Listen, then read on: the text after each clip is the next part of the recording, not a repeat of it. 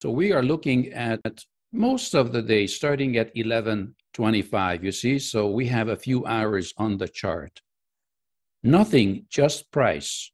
So we don't know what is extreme price, what is average price. We don't know where the midline is. We don't know where the Bollinger or Keltner or whatever else is. We know nothing, just price. Beautiful. Now, the question is, if I had the choice by some magic power to enter anywhere I want, long or short, where would those be? This will be just my taste, but you can play the same game on your machine if you do the same thing, delete everything except price. And here's what I'm going to do. So let's suppose I would love to go short here, maybe go short here, maybe even here. So I'm just going to put on some shorts with marked up with a circle. Of course, this would be impossible to catch them all. I mean, there's no such thing, but let's say, well, maybe, I don't know, short here, sure. Why not, you know, in a perfect world. Okay, well, right now, in hindsight, I don't want to go long here, but if you had asked me on the right edge of the chart, probably I'd be interested in going long here. Of course, it wouldn't have worked. Maybe short here, who knows? Or maybe long here, you know, because at this point, I didn't know the future yet. It could have gone to the sky. Maybe short here, but there's no real flag yet. So you get the picture. So I'm just, oh, that would be a short. Okay, so a short is a circle, a square is a long. Okay, this is in an ideal world, and you can do this on any chart, any instrument. And here's what I'm gonna do. Now, I'm gonna put BT on the chart. I want to see the triggers. And I really don't know what I'm gonna get. Well, I kind of guess after 15 years, but let's see. So here's the indicator, okay? If I wanted to put on the strategy, I could do that too. Here we go. Okay, and big arrows. So check these out. So, and then the question is, okay, how close are my ideal, impossible, dream world choices, how close they are to what our algorithm can actually give you to trade, for better or worse. So look at this. So what I'm saying, and I let you be the judge, okay? So there's nothing here, but this was actually, yeah, a bit too, there's no real flag, right? This looks like actually an anti. If you know what an anti is, this is an anti. Now, however, in this area, I think you would agree, this is a good shorting zone, as it were, right? And we were right on, the indicators are right on top of it. Admittedly, this didn't go far enough, this first one, but remember, when the computer or algorithm calculates a signal, we don't know the future yet. This is the last bar on the chart. And I think it was reasonable to believe that we might go lower. It didn't. That's one thing I want to share with you. The other thing is that, well, maybe 10 bars later, 15 bars later, another one comes, and that would have worked, and then a third one. And here's one little note in bracket.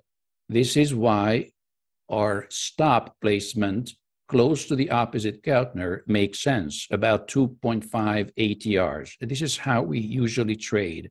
This is how I think it makes sense. Of course, in the software, you set it any way you want. But look what happens. So let's suppose we went short here. Price did come back. Well, we know our good old friend Price likes to come back and stop us out. But if we're far enough, that allows us to stay in the otherwise good move.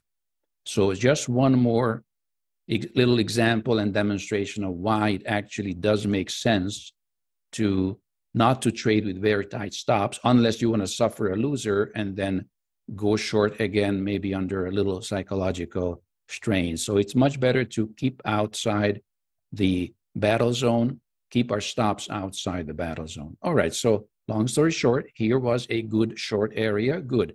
Now, in an ideal world, I would have wanted to go long here, but look what happened. The software didn't allow me to. And why is that?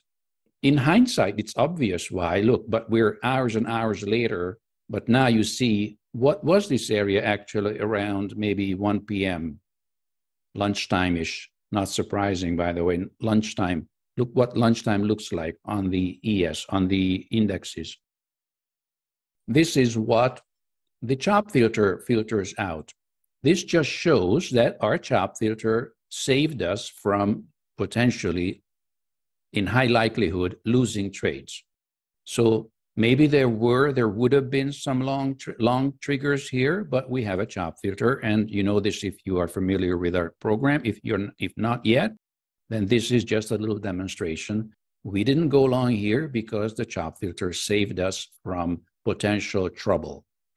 Okay, and then, well, I mean, who wouldn't want to go short here, or short here, or short here, or even short here? Same story. If you put your stop here, 2.5 ATRs from your entry, then this little comeback wouldn't have hurt you. You would have ended up with a beautiful 234R trade. And this is intraday. This is a fast 500 tick chart.